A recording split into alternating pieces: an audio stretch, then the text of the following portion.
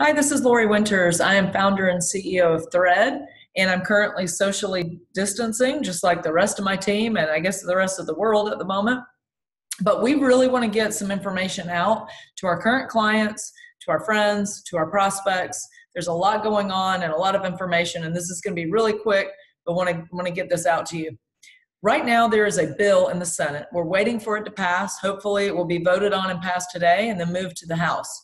Some of this is going to change, as is normal with government, but we're hoping the majority of this sticks. And there's a piece of it called the Paycheck Protection Program. And what that is a loan process that is going to be handled through SBA financial institutions. They're also expediting additional financial or fintech companies to help with this. But the loan would be 250% of what your average monthly payroll is over the last 12 months. So a perfect example would be if you have $100,000 as your average monthly payroll, you would get 250% of that as a loan, or $250,000. That would be used to pay payroll, to pay benefits, to pay insurance premiums. And I've even heard that mortgage payments and rent payments for the business you could also use it for that.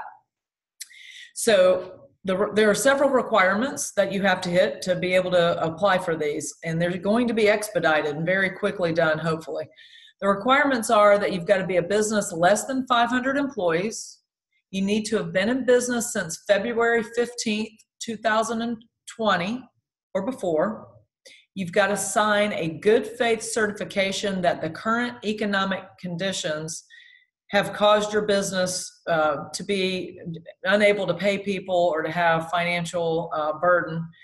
And some really good things about these loans is there's no personal guarantee and no collateral. That's amazing. That's new. That's different than usual.